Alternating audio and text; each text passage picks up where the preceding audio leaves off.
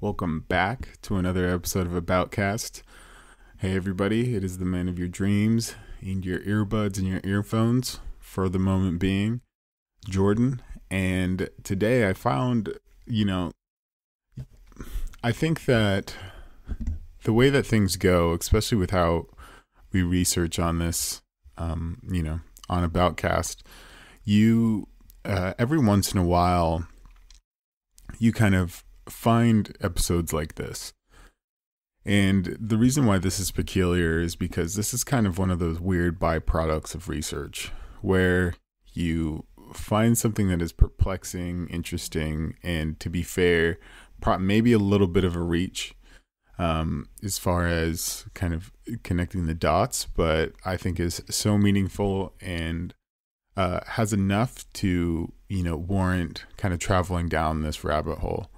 And please, number one, please give me the patience of kind of giving this prelude before we actually get into anything. But essentially what I'm talking about is I was planning on doing an episode on the evolutionary cycle of the scientist to the artist. And that has to do with a lot of different fields. I was doing research on a certain jiu-jitsu player. And for those of you who know me, I do love jiu-jitsu. I've been doing it for a while now, going on a year, minus the, probably the 8 to 6 months that we've been in lockdown. But I was listening to a podcast on one of the kind of the leaders in it, especially with heel hooks in the 50-50, Ryan Hall, and he kind of spawned this idea of how, in any skill set, in any degree, we start as scientists with measurable facts and information to construct our world. And then once we get really, really good, sometimes some of us actually become artists. And what an artist does that a scientist doesn't is he takes those facts or distorted rules, theories, and laws and distorts them. And essentially kind of his whole being or presence of modus operandi, if you will, is to manipulate the things that he based his reality on beforehand. And essentially, I was looking up research as far as like people who, had this cycle. Maybe there's somebody who's like done the reverse. And I found two very, very interesting people that had overlapping childhoods and a few eerily similar things that I'll just list off here. And then I'll let the cat out of the bag. But essentially these guys were both legends in their field, quite prodigious when they were young as far as their skill set too. Were extraordinarily religious at one point in their lives, at least. They had the same birthday within 2 days of each other, and both died within 6 months of each other at the ages of 40 and 39. And the thing that really ties this all together and gives you the episode title of the kind of the Machiavellian Imprint is they both had this really interesting experience when they were young of actually being intentionally held back from the craft that they actually excelled at. So without further ado, essentially I'm talking about Blaise Pascal and Pistol Pete Maravich. And I know all right, so number one, if this is too much of a reach, first off, just hear me out. Listen to the first little bit of both podcasts because I'll be doing separate ones, but definitely linking them through and talking about their childhood a little bit more in each of them. But I think that there is enough to kind of explore, like I said before. And if not, reach out to us and say, hey, bro, Julian needs to get back on this. Jordan has gotten way too weird, way too quick. So without further ado, the whole episode idea is I'm going to be stepping through Pistol Pete, who, for those of you know, is a basketball legend. And then the next episode, I'll be stepping through Blaise Pascal, who was the famous mathematician and philosopher, and trying to bridge the gap, because I know there's a lot of difference between, well, one person that was born in the 1940s, and then one person that was born in the 1640s or 1600s. So there's a lot of difference in interplay, and that's obviously separated by about 400 or so years. So there's a lot of things there that I'm reaching and bridging across, but I think that the kind of the way that they actually grew up says a little bit of how they actually became as people. And it's also kind of weird how they had such other similarities as far as, they also at one point they both lost their mothers, and things of that nature as well. So anyway, without further ado, we're stepping into Pistol Pete Maravich. So to start off, for those of you who don't know, I'm going to give a brief synopsis of what Pistol Pete is about. He is a legendary basketball player, and full disclosure, one of my favorite basketball players ever. I think personally, and it's very arguably so, one of the best scorers that college basketball has ever seen, ever. And I personally think that it's not even close, especially with, the things that he was doing. He did it in 3 years, no 3-point line, but we'll get more into that later. He averaged about 24 points per game throughout his 10-year career in the NBA. And he had played for 3 teams, the Atlanta Hawks, at the time it's the New Orleans Jazz, and then ended up at Boston at the Boston Celtics facility or an organization to finish up his career. But the main thing about Pistol Pete is that he was a prolific, and I believe, it's very fair to call him kind of a virtuoso of the game when it came to the things that he did. And if you interview or think about, the interviews of the greats that we consider greats as basketball people. So we're talking about like Steve Nash, especially in the point guard era. I do believe he's even had, people have stolen his DNA as far as like Magic Johnson and things of that nature as well. I mean, it's so clear to see when you overlay games. But the thing that I really think about sometimes is that when Steve Nash was being interviewed, he was talking about how Pistol Pete, he studied him as a point guard, how he was doing things that, at the time in the 2000s that Nash was doing now, or things are happening now. So it just shows you how ahead of his time he was, and how, I think that science to artistry thing is, totally stands clear with Pistol Pete in a lot of ways. But without further ado, stepping through his childhood, which is kind of the juicier part for this 2-part series, for the Machiavellian Imprint, Pistol Pete was born to a Helen and Peter Press Maravich. So he was Peter Jr., but everybody called his dad Press, and that was for way back in the day, he used to sell newspapers. And his father was the son of immigrants that came over from the Eastern Europe. And essentially, about, a couple of years before, or a year or so before, Pete was, and I guess we'll call him Pistol Pete from now on, just to avoid confusion. Pete was about 7. Pistol Pete was about 7. Him and his dad and his mother kind of did this Machiavellian thing where they actually intentionally pushed Pistol Pete away from the actual game of basketball. And this was done, and it seems so sadistic now, thinking about it, and more worse because of how methodical it was. But essentially what they would do is, and it was mainly his dad, I guess, but Press would go play outside and have a blast, knowing that Pistol was watching throughout the window as a little kid. So you remember, we're talking about 6 or 5. And every time that Pete would go out and talk to, like, say, hey, can I play, to his dad, he would say, no, you're too small, and send him back inside. And from an interview, this was even to the point of sometimes Pistol Pete would have tears in his eyes because just being a little kid and wanting to play and everything like that. But one day, his mom encouraged him to do it again. And at this point, Pistol Pete was kind of just peering. And remember, now we're talking about a little 7-year-old kid or so, or 6.5-year-old kid, just peering around the corner. And then his dad calls him about and said, hey, okay, so if you're going to play, I'm going to teach you how to shoot properly. And then that's kind of exactly where it started. So this Machiavellian thing of being held back and doing a little bit of research on reverse psychology, a lot of the times it's really popular, or I guess not popular, but it's frequent that you find it in physical manifestations as this one, as far as actually pushing somebody or holding them back from something.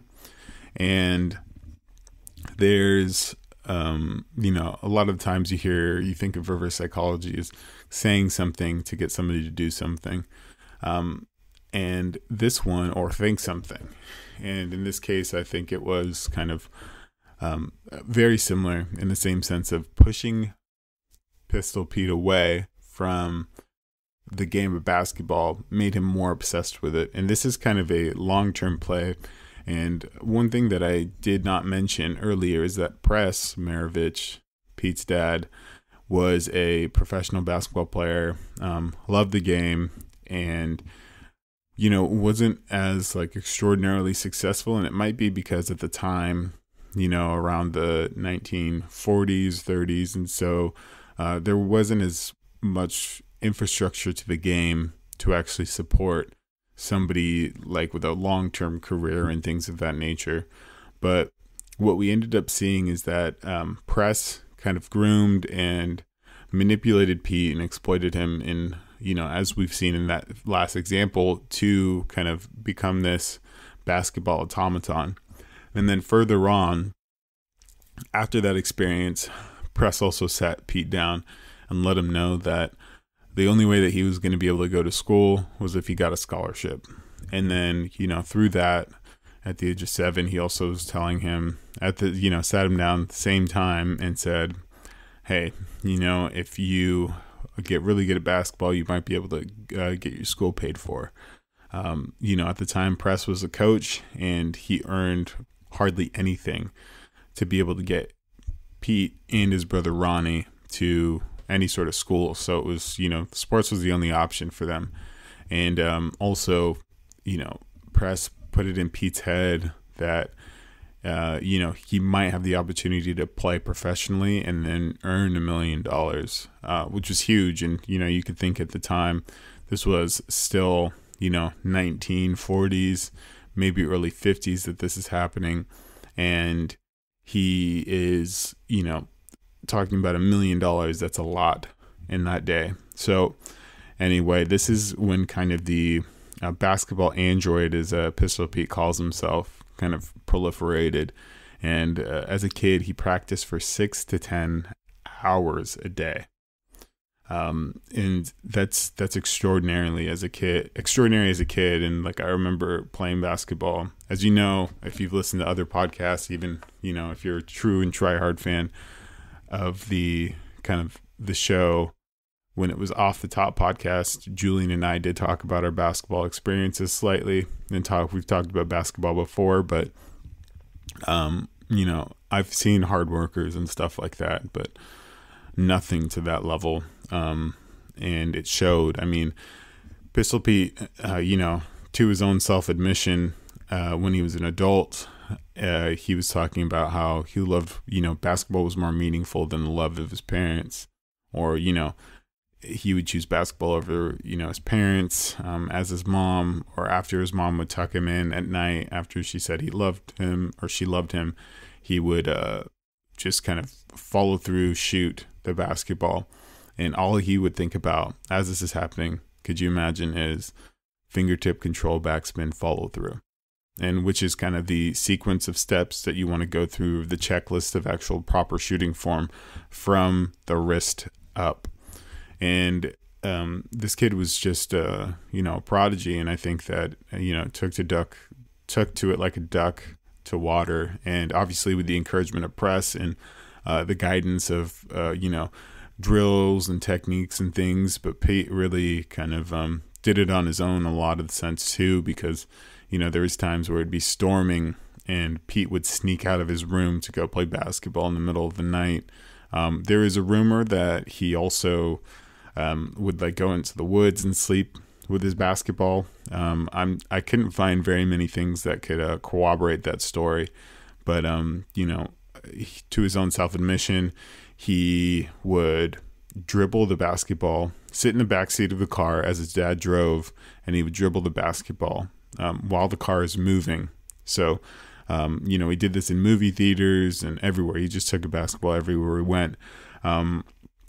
So much to the point that he was quite skilled as a young kid. In eighth grade, he used to practice with the varsity team of the college, or not, I apologize, high school that he was involved with, and of the area.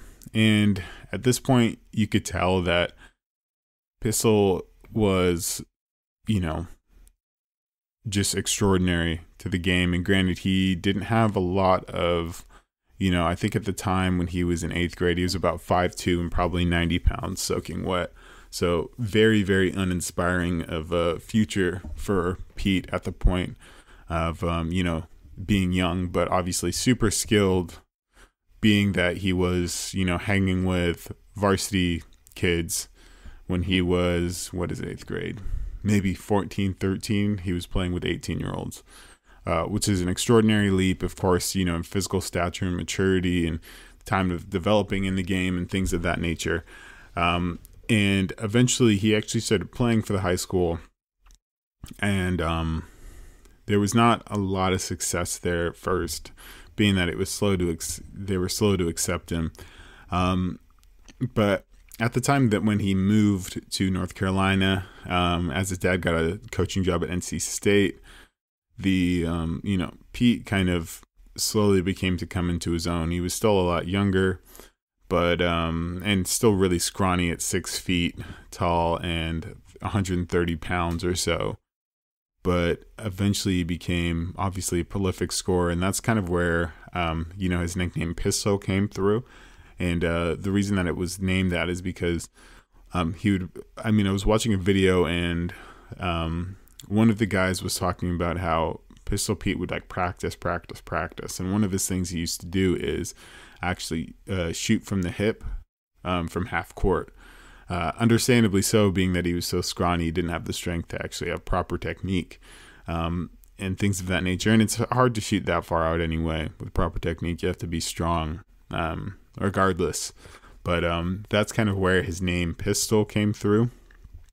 And, you know, he obviously tore it up in the game. And then eventually when he went to college, I guess a little bit before then, he, you know, talking about how Pistol Pete only cared about basketball, you know, that obviously was a detriment to his schooling and things of that nature. And so he didn't have very good grades. So the colleges that kind of whittled him down. Another thing that was parlayed around this time was his dad was actually looking to coach Pete in college, or maybe parlaying for his own college coaching career, and said, hey, whoever wants Pistol Pete's going to have to hire me on as a coach.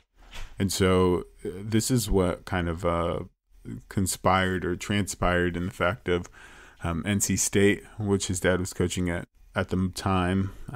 Pete didn't have the grades to get there. So eventually LSU brought both of them on. And that's how we have the greatest scorer in college history, with Pistol Pete going to LSU.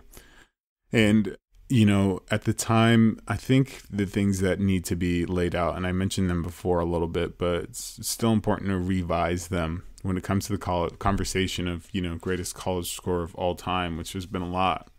But what we have here is, you know, at the time, there was only freshmen weren't allowed to play varsity, and I'm putting those in quotations, college sports. And the change to the NCAA rules was in 1968 when they consolidated. There was a junior varsity and a varsity team, and those were just one. So, now freshman, you could have a 4-year college career. Pete didn't have that. And he also didn't have the actual 3-point line. And one of those things that was just extraordinary is that Pistol Pete his average was 44.2 points per game. Over 3 years, no 3-point line. And one of those kind of like, what? First off, that's insane. Secondly, also there was an interview with Bill Walton.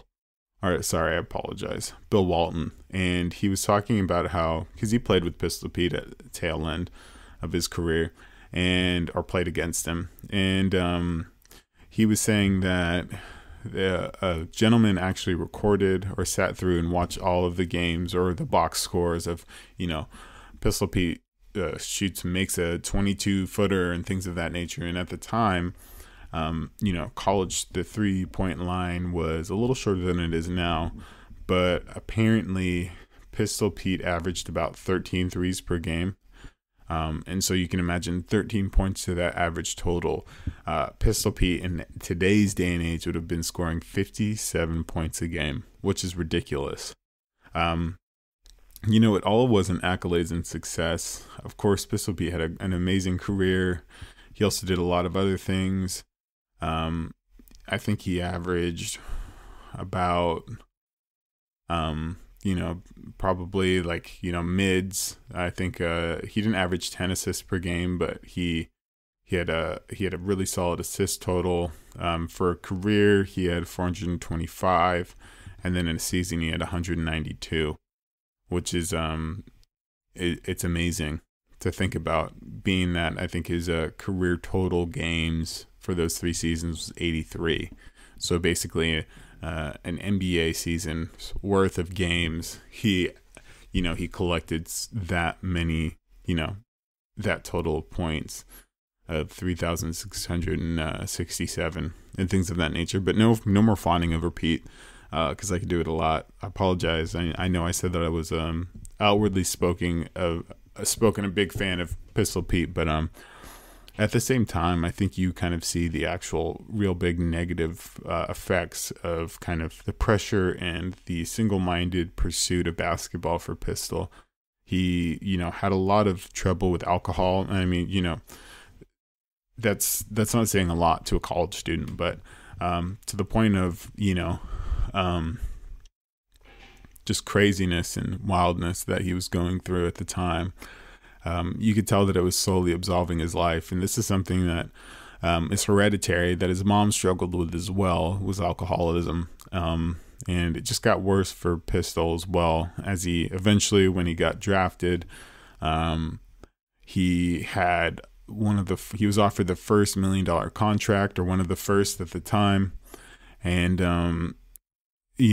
I think this is kind of where Pistol Pete a little struggled a bit. And I think the reason why was a couple of reasons. So he had to kind of absolve himself into a game that is quite a bit different than the game that he was used to in LSU, where he was the man of men. And not only at LSU, but in the college scene, but also, he had to, he was a little bit safer. He didn't stand around people, but he got away with anything he wanted to.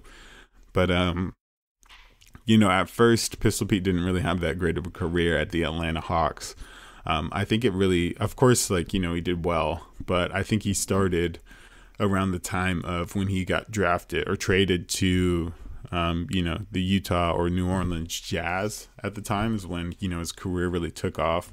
And he, some of the notable games, he had a 68-point game against the Knicks. The dude was just kind of an extraordinary and prolific scorer, but he also had obviously the amazing court vision, the ball handling skills. And one thing that I remember that I pulled from Pistol Pete's game that never had the balls of actually implementing in a game, but definitely of a game that somebody was coached, but I remember I was playing like the City League game years ago, and I remember like watching a video of Pistol Pete actually shooting a ball without facing the hoop and like making it. And it was kind of like a bank shot and things of that nature, but I thought it was extraordinary. Like he did it from the block, and that's a move that I pulled. And of course, anybody, like people were in shock and stuff, but it shows like how amazing how in sync he was with the game, where you can tell where you are on the court in relation to the hoop just by like where you're standing and what you can see. So you didn't need sight or anything of that nature to know exactly where the hoop was and exactly how to score. And so it's just amazing to kind of, think about this guy in that type of way. But anyway, he still struggled a lot with a few things, and I think addiction was one of them that he still was fighting in the NBA as well, especially around the time, the NBA. I think it's definitely way different now, but even in the time that Jordan was playing, there was a lot of like cocaine abuse, alcohol abuse, and other things going on. And I think the same probably happened around Pistol Pete's time as well. And, when he went to Boston, that's super cool that he got to play with Larry Bird. And I think that he actually showed a lot more of his defensive game as well, because he was he really made an effort on the defensive end and was a really strong team player, and kind of switched himself up from that just kind of insane scorer that he was at the beginning of his career, and then obviously in college as well. And, I could lament about Pistol Pete's, like college career and basketball career for a long, long time, but I'll save it. And so eventually he retires in 1980. And I think at this point, Pistol Pete probably thought of retiring maybe like 4 or 5 times. And I think at the very beginning of his career at Atlanta, he was really not feeling it. And this is a guy who's filled up the stat sheet with basketball accolades, whether it be first team All-NBAs, All-Star games, second team All-NBAs, All-Rookie team, scoring champion, of course. And he has his number retired in 3 of the 4 stops of his career. The only one place is not Boston. Obviously, NBA Hall of Famer, College Player of the Year multiple times, first team All-American, SEC Player of the Year every single time that he stepped on the court for those 3 years, scoring leader for those 3 years as well. His name's like, I'm kind of getting tired of reading the accolades because of how prolific they are. But I think that, Pete really struggled at the time when, throughout his college career. And I think that, and that started to wane on him a bit throughout, everything going on from his, wanting to quit, feeling despondent from basketball and things of that nature. But I really think that, when life after basketball for Pistol Pete Maravich is when kind of you see a lot of growth, and you see somebody who, perfect example of somebody who, finds a huge hole in their life, at the tail end or after the single-minded pursuit of something so great, and they've gotten so deep and they've achieved so much, and it leaves them feeling empty in the end when they don't have it. And even when Pistol Pete had it, he felt empty, especially in the NBA. But I think this is going to be quite a bit different than actually looking at Blaise Pascal, because he was through and through. You don't really need to, retire math or philosophy in that nature. But definitely he had his trials and tough spots as well. But, after the time that Pete retired, he went through an iterative process of trying to find things to kind of fulfill him again. And, through, speeches, Pistol Pete acknowledged that, he wanted to become an amazing dad. And he wanted to commit himself to that, to try to fill the gap. And, props to him for admitting this, but I feel like it'd be difficult too. But that didn't kind of fill the gap. He tried veganism, vegetarianism, macrobiotics, nutrition, Hinduism, yoga, a whole bunch of things to kind of, fill that hole. And I think the only thing, I think it's almost kind of like somebody who's sinking. And as someone's slowly drowning, they start grabbing onto things. And I know that sounds crazy. I think I got way too deep, way too quick there. But I think that's what it is. And he's trying to grab onto something that'll pull him up, or, that give him the opportunity to pull himself up to the surface again. But everything isn't stable enough, and he starts floating down even further, and getting more desperate. And, Pistol Pete was also a little bit reclusive at the time. And, especially at the very beginning of his retirement. But eventually, Pistol Pete found Christianity. And, around this time, he was also self-admitted he was thinking about committing suicide for a long time, or about a year. And it was that at the end of his second year that he actually, of retirement, that he claims, and I put this in quotations because I think it means different things to different people, but Pistol Pete said he was saved, and was contemplating suicide for at least a year, to his own admission. And but eventually, he says that he was talked to by God, and then he became a Christian. And so this is when Pistol Pete kind of was a prolific Christian, and he got others involved. I think press. He was actually started becoming quite religious, and him and Pete used to hang out a lot, especially, at older age. An older age, press, needed a little bit more attention. And Pete just became kind of, he found his purpose, which is amazing. And, I'm sure it feels great to kind of absolve himself from this life that I feel like he played a lot. And I think it's one of those things, and maybe I'm kind of characterizing this quite a little bit too much, but one of my favorite movies is Whiplash. And in Whiplash, I won't ruin it for you guys, but essentially, the way that Pistol Pete talked about his dad in, at his memorial, it was all love and admiration. And he actually wanted to highlight this because he mentioned that a lot of people that went up and spoke before him actually spoke about press before. So the man, a couple years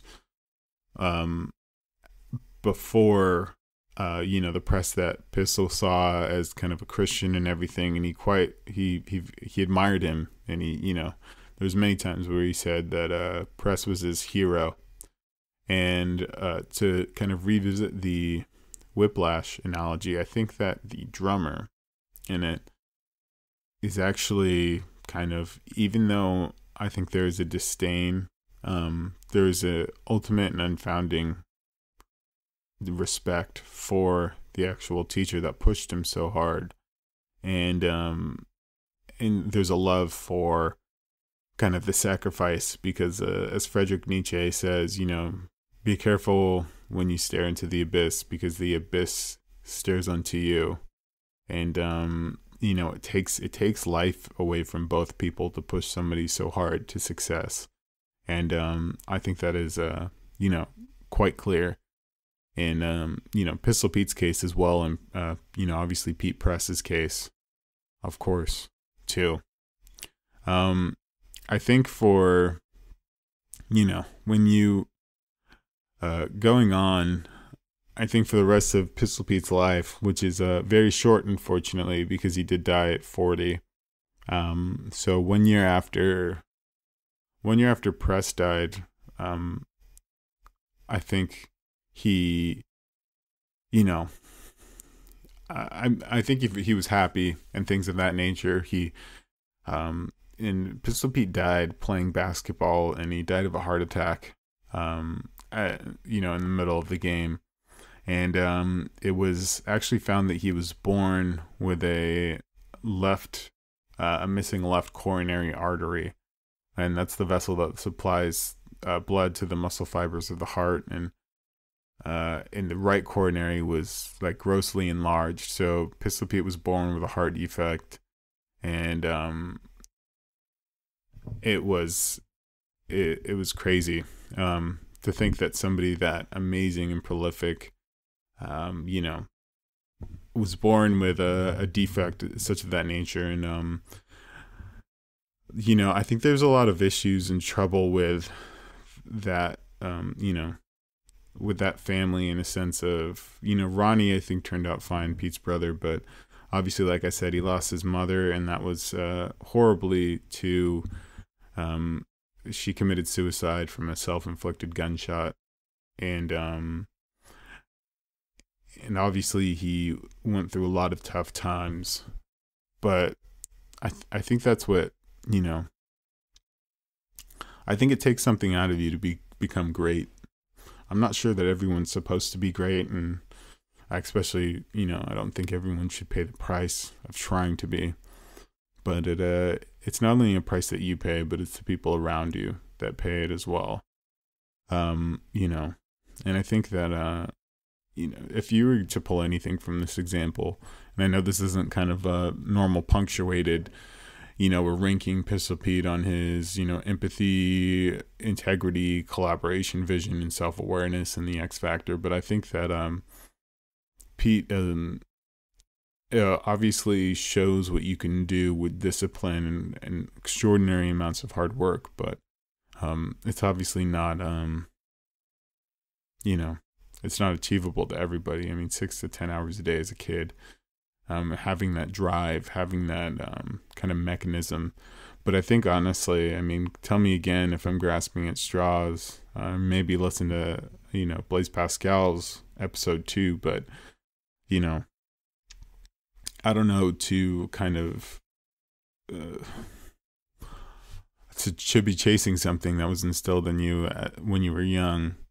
I feel sorry for Pete, especially when he suffers, trying to replace a hole that he was obviously missing as a kid, especially from college into, his professional career. And then obviously it was most evident when he couldn't mask things with, his amazing basketball skill.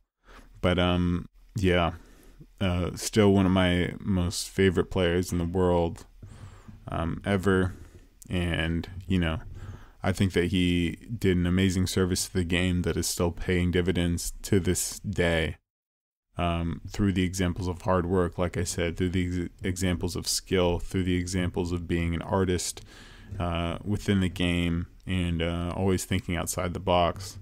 And one of my favorite stories of Pistol Pete is, I guess two. So one, at one point, I actually ran across somebody, an older gentleman that played against Pistol Pete, and he said that, at the time when he was playing, he played for Oregon State, and LSU played Oregon State, and he said that Pistol Pete was so amazing to see that he would pull up from way deep and by actually, the opposing team's bench, obviously while shooting on that side of the court. But he would shoot the ball, sit down on the bench, get up, go and leave without looking, and would just swish it, which is amazing. And it shows kind of the arrogance and the godlike kind of complex that you'd get from just being so amazing at the game, especially so young too. And then one other thing is Pistol Pete got called for a travel in a game, and I think the exact quote was, "Yeah, you can't call that a travel. You don't know what that was. You've never seen that before." And I think that's just extraordinary. Such a leader in the game that you find that you fight the infrastructure of what you're actually playing with sometimes, but I think a perfect example of somebody who, from a scientist of just grinding 6 to 10 hours a day. And obviously we didn't get into his training regimen at all, but you can imagine how scientific he was being with that stuff, being that he was so skilled. And then to become the artist that he is, obviously with the behind the back passes and the no looks, and just the, obviously not looking at the hoop. I've said enough to kind of cement this guy as, maybe not enough to kind of pay homage to Pistol Pete and the way that he should be. And, the legacy that he leaves is a legend, but enough for you guys to get the picture, I think. And so what you can expect is, obviously I'll be doing an episode on Blaise Pascal for all you guys who are more math and philosophy orientated. And then we can probably chew on a little bit more of what it actually means to kind of like have that Machiavellian reverse psychology played on you as a kid. And hopefully I can find more examples, but I think the two are just amazing that I did find. But anyway, thank you guys for listening through this one. I really enjoyed kind of doing research and had a lot of the stuff already pre-downloaded, let's say, from just kind of like, doing research on my own as far as my own interests. But what you can expect is an episode on Blaise Pascal coming in 2 weeks from now. And I hope you guys had a blast. It's been a blast for me. If you want to reach out in any way, say you enjoyed the episode, you didn't, or anything in the like, please do. I really appreciate all the correspondence that we've gotten and get already. As we do this thing, it's a journey that we're both going on. So I really appreciate it that you're along for the ride. But anyway, thanks once again. Reach out to us. Don't be strangers. And of course, peace.